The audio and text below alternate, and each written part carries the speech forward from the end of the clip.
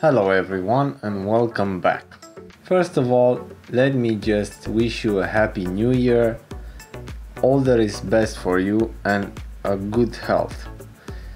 Today we are going to talk about how to import a CAD model in Calypso. So let's get right to it.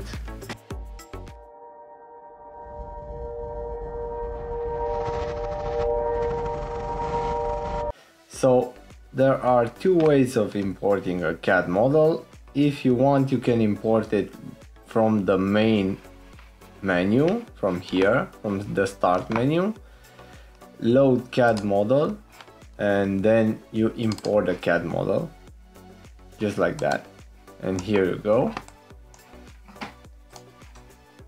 And there you have it. Or you can go start a new program. So you have to create a new measurement plan. Then you have to go to CAD file, load, and again import the CAD model.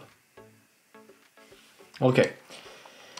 More importantly than this, from my point of view, is when you have a new revision of a CAD model. So for example, the drawing has changed and there is small changes in the drawing, and you receive a new model of CAD according to the new drawing.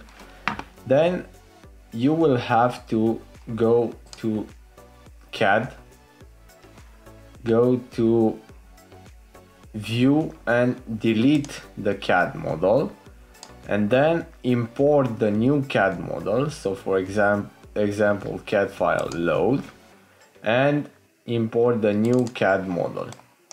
Okay, after that you have to go again to CAD file and CAD model comparison, and you set here the comparison to, and you set here for example 5 microns,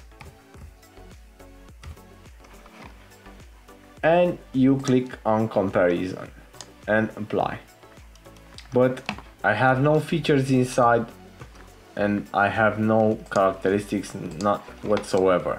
So if I have for example a cylinder, a plane, another plane, a cone, and so on, then if I go to CAD file, I go to view, delete this CAD file, and I go to insert a new CAD file, but I will insert exactly the same one. Or let's import the PMI. Okay, and go to CAD file, and CAD model comparison, 5 microns, comparison, and it found the cylinder and the cone. Everything else has no measurement strategy, and that's why it didn't found it. Okay, so click on apply and it will take everything. Now the CAD file is okay. I think you have to click on apply. Just a second.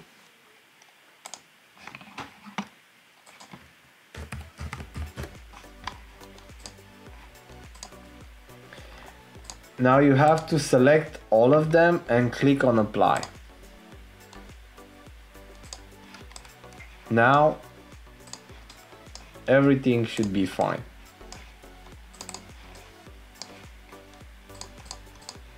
Okay. Don't forget to go to CAD file and automatic healing. Correct boundary curves.